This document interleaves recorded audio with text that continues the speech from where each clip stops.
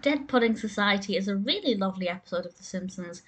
The title itself is something that I love because I'm a big fan of Dead Poets Society. It's one of my top 2 all-time favourite films, so I love that little reference there. This is the 6th episode of the 2nd season, directed by Rich Moore. This aired in November 1990, and I absolutely love this for several reasons. The first is that I just really like the narrative, but there are some really great messages in it as well. And we also get to see inside the Flanders house, and I think this is the first time we actually go inside the Flanders home. I could be wrong, but I'm pretty sure it's the first time. And Homer ends up going down into Ned Flanders' basement, and he realizes that it's basically Homer's version of heaven. There's a pool table, there's a bar, and he's kind of thinks that Ned Flanders is making fun of him. And one thing leads to another, and Bart and Todd Flanders, Ned's son of course, end up going head to head in a miniature golf competition.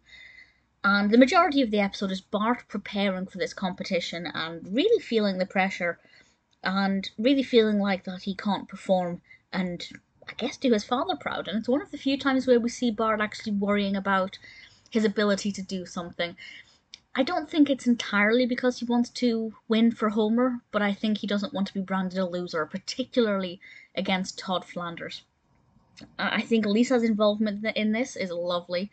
I still really thoroughly am amused by Bart's response when Lisa asks, what does one hand clapping sound like? And Bart provides what I think is a perfectly reasonable response.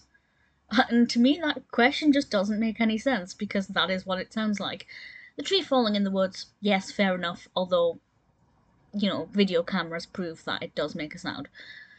And I think it's a lot of fun seeing Bart prepare for this and the stages he goes through. But ultimately, it's more about Homer and Ned and the feud that they have and the bet that they make. In case you haven't seen the episode, I won't say what the bet is, but I'm really pleased with what the bet was, because I thought it was an absolutely fantastic idea. Writing out the rules of the bet I thought was brilliant, particularly with something that happens later on and the wording of the bet. I really thoroughly enjoyed it. I won't say what happens at the end, but I do think the outcome was perfect. I think it had some really lovely messages in it. It's a lot of fun. It's quite a brightly coloured episode, and I just also want to point out how fantastic, and this doesn't really need to be said, but how fantastic Dan Castellaneta is with voiceover work. Because when I heard the voiceover for the commentator who was commentating on the golf tournament, I thought that's a brilliant voice. I want to see who's doing that. It's Dan Castellaneta, who of course voices Homer Simpson, and I believe he also voiced Todd in this. So his vocal range is just absolutely astounding, and I know that that's kind of a given. We know he's fantastic, but I just wasn't expecting it to be him. I'm really truly amazed at his performance. Across the board, of course, that's always true. Really enjoyed this episode. It's a lot of fun, some great messages, very funny, very cleverly written, very well done, beautifully animated, a lot of little gags throughout it. I really can't fault it.